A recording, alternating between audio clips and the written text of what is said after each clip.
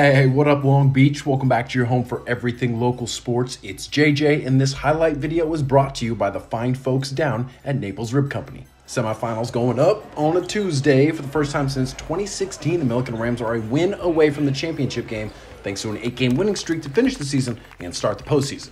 They are taking on the Dana Hills Dolphins, who have rode a strong defense to the semifinals. And the Rams have the skill to get around Dana Hills. But the beginning of this game looked like the quick cuts from that one shining moment montage at the end of the NCAA tournament. A lot of guys diving on the floor for turnovers as the ball is tipped. Rams looking like they were getting what they wanted offensively, but they just couldn't execute at the bucket. And Dana Hills was more than willing to run out on some of those misses. Griffin Haw going to pull up here for a jumper to get his huge night started. Haw then from the corner for three. That's buried.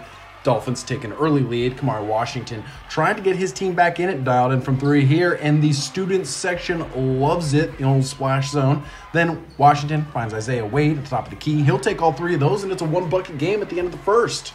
Dana Hills up 12-10. Second quarter getting started right for the Rams as Donovan Deshay cuts through the lane and the contact for the layup, 2 of his 14 points. But at the other end, Dana Hills was scoring at will. Haw to his brother Colin Haw, and this is no laughing matter for Millikan.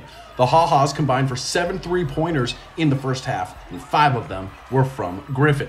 Still struggling at the 10 on the other end, the Rams missed a lot of shots from the paint tonight, and again, the Dolphins were ready to run. Griffin Haw going coast to coast here, and he's not stopping. Credit to the Dolphins for not falling in love with the three. They kept attacking the bucket, and they did that on purpose. All part of a 13-2 run that gives Dana Hills a 39-23 lead at the half. Washington took matters into his own hands at the start of the third quarter.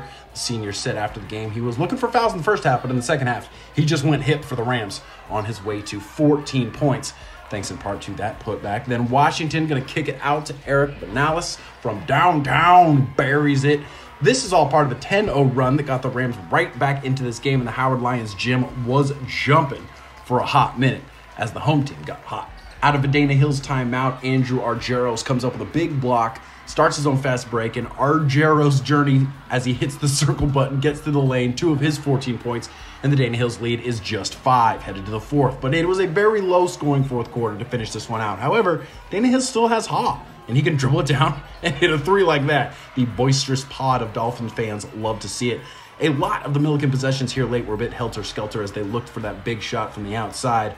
Millikan did enough on defense to slow Dana Hills down in the final minutes, but again, giving up long offensive rebounds allowed the Dolphins to run the clock down. They had the ball for a full minute late in the game. And the Rams didn't quit, though.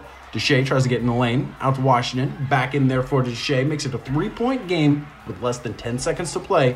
Millikan takes a timeout. They need a steal and a bucket, but Dana Hills easily gets it to Haw, and he's going to laugh all the way to the bank, make both free throws, and the Dolphins swim away with a 61-56 win that sends them to the CIF final. Millikan's season not over, though. They have already qualified for the CIF state tournament that starts next week, and they are still a team that's won 8 of their last 9 games, so do not sleep on the Rams. Thanks as always to all of our sponsors, including Ocean Law Center, and make sure you stick with the 562.org for all of your local sports coverage.